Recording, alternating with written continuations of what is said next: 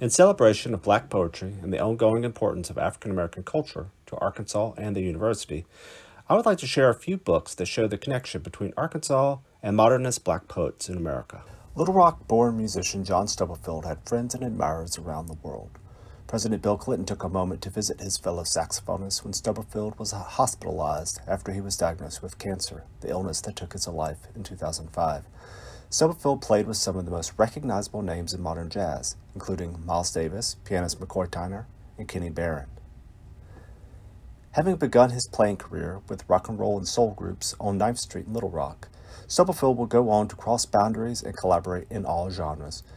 He worked with the Avant-Garde Collective, the Association for the Advancement of Creative Musicians, and recorded with Anthony Braxton, Lester Bowie, and others. He was also an accomplished composer, arranger, and band leader, leading the Memorial Charles Mingus Big Band. While working as a performer, studio musician, and music educator in Chicago and New York City, Stubblefield befriended avant-garde artists, writers, and academics. He was also an avid reader, with interest in jazz history and musicology, spirituality and religion, and Black literature. His personal library, donated to special collections, along with the compositions, manuscripts, and recordings in his archives, reflects the admiration of artists and writers who gave him examples of their own work.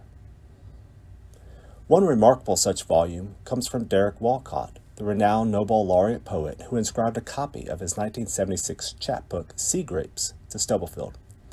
A native of St. Lucia Island, Walcott traveled and worked around the world, including in Boston, where he was a professor of poetry, and in New York City for extended periods, where he no doubt crossed paths with Stubblefield. Walcott's poetry often vividly portrayed his Caribbean homeland and wrestled with themes such as the legacies of colonialism and the complexities of modern identity. Walcott was a visiting scholar at the University of Arkansas in 1985. And his 1987 collection, The Arkansas Testament, reflected the racial and cultural observations he made while in Fayetteville.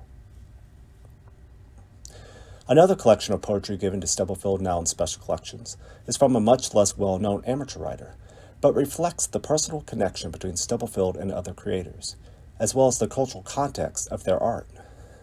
Philip A. Jenkins gave Stubblefield his 1987 poetry chapbook, Reflections and Recollections, which he wrote while living in his adopted home of Atlanta, Georgia, where he attended Morehouse College.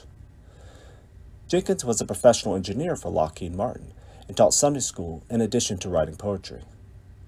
Jenkins inscribed the small chapbook to his, quote, best buddy ever. Originally from Little Rock like Stubblefield, Jenkins' poetry reflects on the Black experience through allusions to targeting and mistreatment by racist and corrupt police, among other themes, while sharing a strong Christian influence.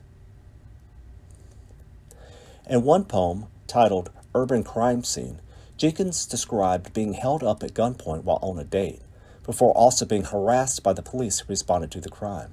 Quote, and don't be no hero, boy, for your woman here, or she'll be a widow this time next year.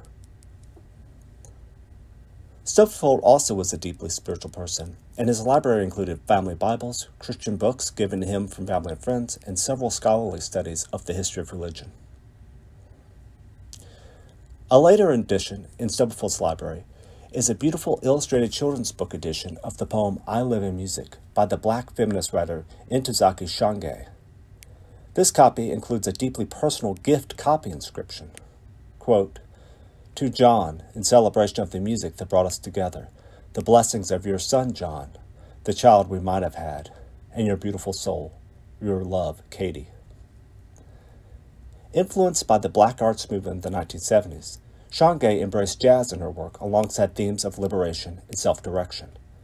A celebrated playwright, this appropriate edition of her poem was illustrated by the abstract modernist painter Romare Bearden, who himself was a jazz songwriter, including having written the jazz standard Sea Breeze. This illustration for the line, saxophones wet my face, could be depicting John Stubblefield in the midst of an impassioned tenor sax solo. If you enjoyed these books, once owned and cherished by John Stubblefield, I encourage you to explore his archives along with the other valuable manuscript and published resources on African American culture and history preserved in special collections. Thanks very much.